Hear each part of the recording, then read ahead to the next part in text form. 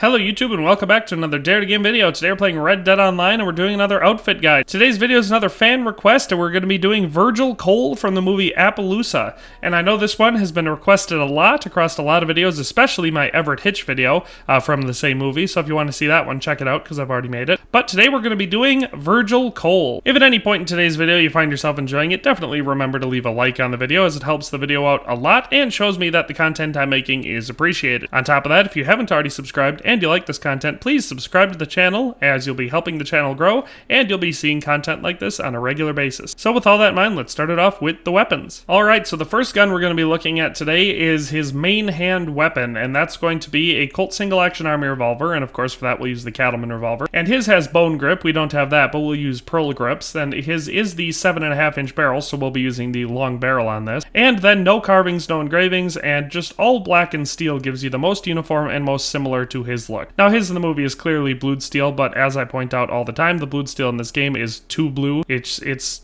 too vivid to be actually gun blued steel, so you're much better off going with the blackened look, as it matches the realistic one a lot more. Now, like I said, in real life, blued steel does have blue to it, that's why it's called blued steel, but it's not a vivid royal blue like it is in the game. Here, I'll just show you. That's pretty much too blue. I mean, the cattleman revolver is probably the most subdued out of all the guns when it comes to putting on blued steel. So if you want to do all blued steel, I think it still looks all right. But I think the black and steel looks better for this gun, especially when you're out in, live action and not just looking at it on the gun shelf.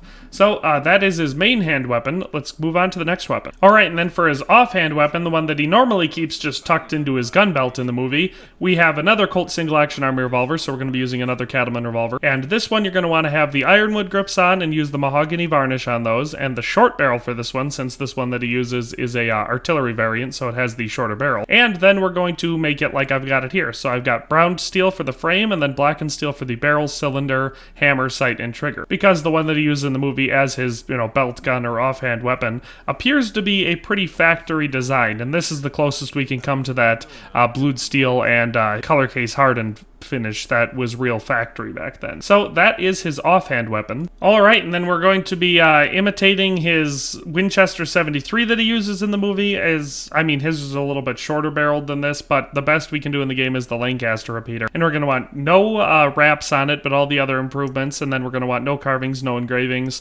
I used the dark walnut varnish, and I think that looks really nice. Mahogany would work as well. It just needs to be something dark and uniform looking. And then for the metals, I did it like this. I have blued steel for the barrel, brown steel for the frame, black for the hammer, lever, and sight, and brass for the trigger. It matches a pretty stock look for guns from the period. Obviously, you could just do all blued steel, but I think this looks a little bit better. And it matches his specific gun from the movie pretty dang well. And he uses this for a significant portion of the movie, so if you want to try imitating the outfit really well, you need the two Colt single action army revolvers and the Winchester repeater. So again, Lancaster repeater just like this, a short barreled cattleman revolver with the darker metals like I showed you, the factory finish and the wood grips, and then a long barreled cattleman revolver, all black and steel with the pearl grips. And that is the guns for Virgil Cole. Let's move on to the outfit. And here we have the outfit. Now, the only issue with this outfit, because it looks pretty dang good in my opinion, the only issue that I really take with it is that the hat sits really high on the head, whereas in the movie he keeps his pulled down quite a bit lower. If you could do that, it would look better, and if it bothers you too much, then the stalker hat might be a better option because it just naturally sits lower on the eyeline.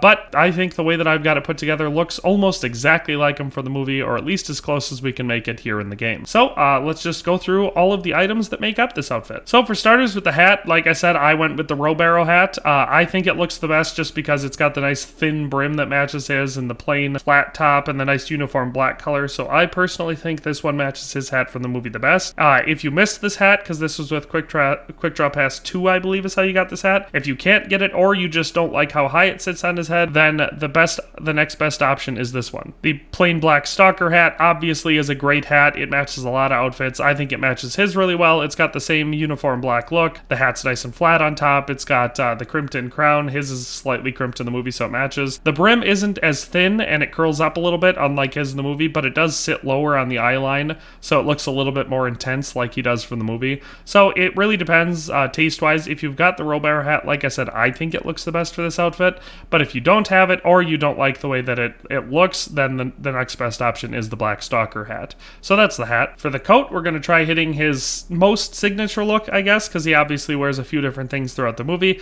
But for most of the movie, he wears a black sort of suit jacket looking thing. Obviously, it's just a plain coat from the period. It's not a business suit or something like that. But it kind of looks nice, and it's very uniform in black. It's clean. It doesn't appear to have any damage, and it is made out of some sort of linen cloth, not leather or something. So I think the best option is the worsted coat. There's a couple different variants of coat that look pretty decent with a plain black look. There's I believe a brakeman jacket that looks okay, and maybe an everyman jacket, and possibly the Antoine jacket. But I think the black worsted coat looks the best and matches his from the movie the best. So that's why we use that for the coat. So for the vest, in the movie he wears a decently fancy looking, it kind of looks like a gray tweed with a black outline vest throughout the movie. I think the best option for imitating that in the game is this sort of grayish beige opulent vest, because it's got the lighter color like his does in the movie, and then the black outline around it. It looks decently fancy like his does in the movie. Unfortunately, we don't have a watch chain that we can put on there, but I think this vest matches it the best. There's a couple other vests if you don't want to use this one, because the opulent vests do cost gold bars.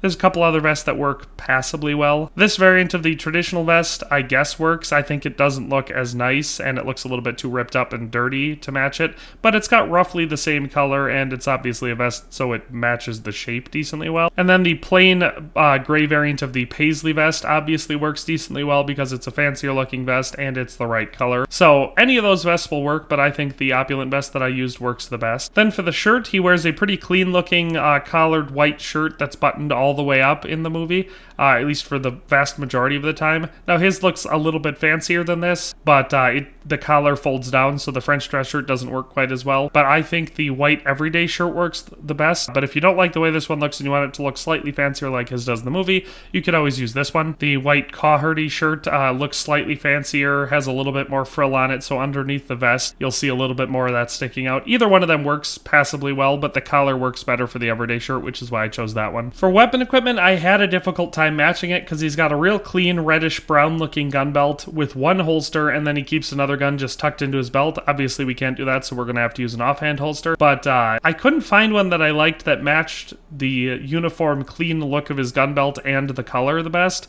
So I ended up going with the studded bandit gun belt. Now obviously if you don't want the studs and you want it to look plain and clean like his, then the gunslinger gun belt has a brown variant that works passably well. But I think the studded bandit gun belt looks the best because it looks nice and clean and uniform. It's got the gold buckle like his does, and it comes close to matching the color, so that's why I use this gun belt. Then for the offhand holster, like I said, he doesn't wear one in the movie, but he does keep a gun tucked in, so if you want to dual wield, you're going to need an offhand holster, and I use the reddish-brown Bulger holster. It matches the color of the gun belt.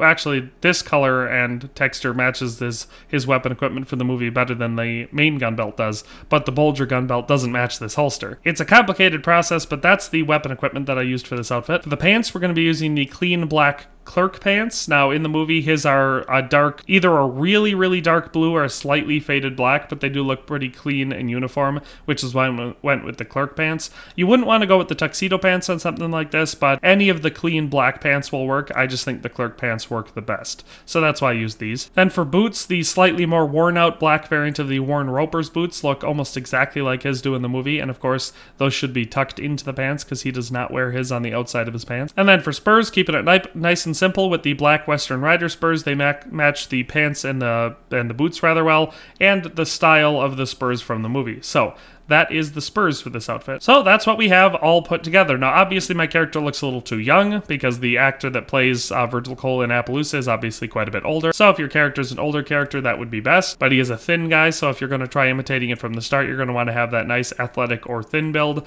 And then clean shaven, no stubble, and then just a short haircut with white or grayish hair, because that matches his decently well from the movie. But that is the entire outfit. I think it looks pretty dang good. I think it matches him from the movie pretty well. well. Like I said, there's the only thing that could maybe be questioned, or things I should say that could maybe be changed, could be the hat might be better as the Black Stalker hat. That'll come down to personal taste. And of course the vest, if you don't like that it's a slightly more beige and less gray color than his is in the movie, it might be better to go with the gray variant of the paisley vest. But like I said, that stuff comes down to personal taste. I really like it just like this. But that's where we're going to end the video, so I hope you enjoyed it. Hope you found it useful. Hope if you really wanted to dress up like Virgil Cole, now you can. Like I said, I already did an Everett Hitch video, so if you're an Appaloosa fan that really likes to roleplay as these two main characters, then obviously both of them are now up on the channel. So if you like this one, maybe go check out that one. It's up to you. I really like Appaloosa. I think it's an underrated Western. I think both of these characters are entertaining, interesting people, like in the movies, and obviously their outfits are very cool.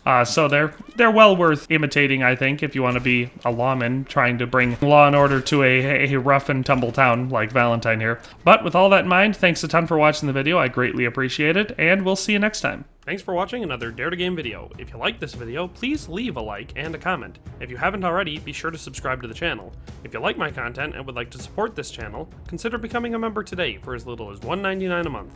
It makes a huge difference. But in any case, thanks for watching and have a nice day. I'll see you next time.